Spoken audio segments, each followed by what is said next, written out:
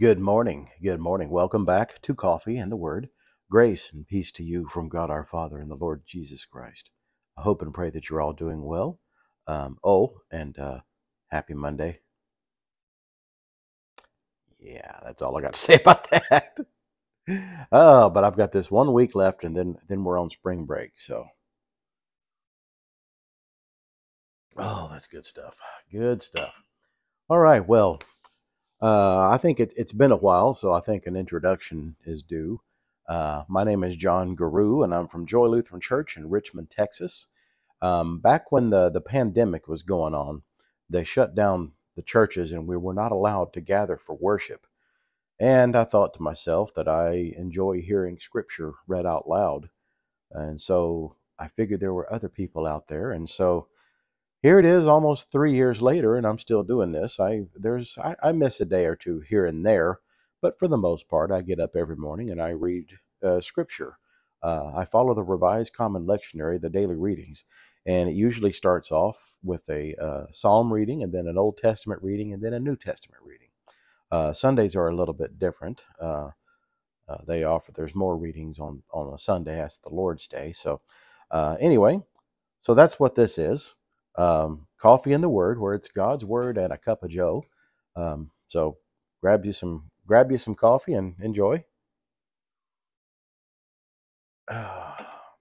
So this morning we're going to start off in Psalm 128, and then we're going to Numbers, and then we're going to finish up with Hebrews. So Psalm 128, and as always, may God bless the reading of His Word.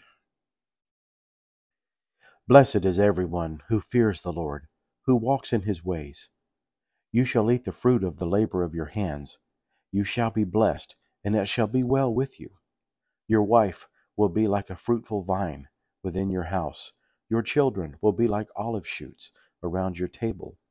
Behold, thus shall the man be blessed who fears the Lord. The Lord bless you from Zion.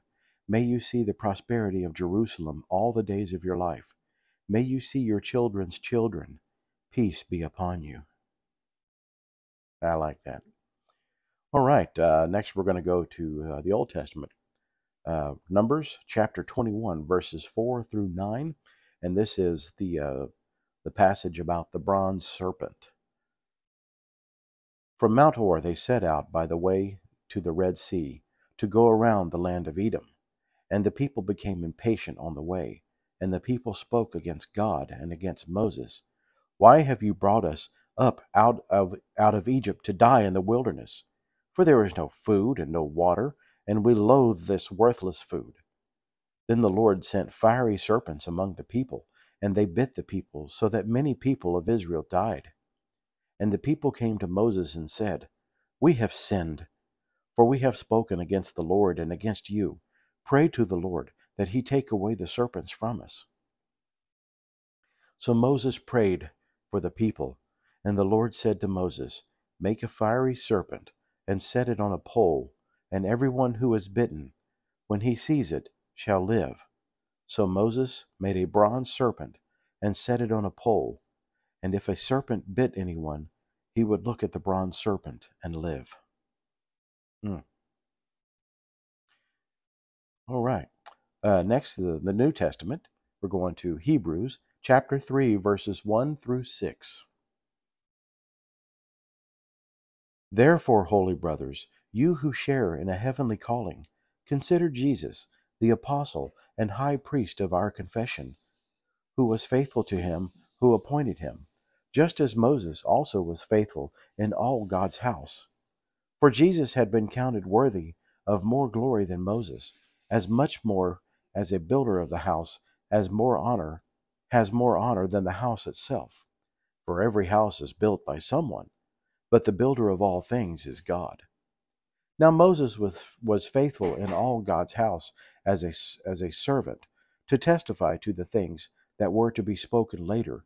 But Christ is faithful over God's house as a son, and we are his house, if indeed we hold fast our confidence and our boasting and our hope. All right. And this is the word of the Lord.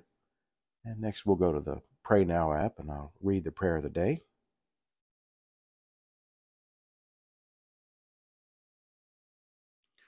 All right, let us pray. O Lord, you granted your prophet strength to resist the temptations of the devil and courage to proclaim repentance.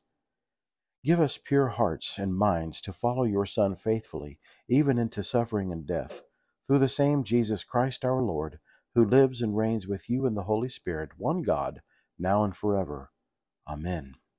All right, well, I hope and pray that you all have a fantastic day. So thanks for watching. So be safe, be happy, and be blessed. And we'll see you tomorrow on Coffee and the Word. God bless.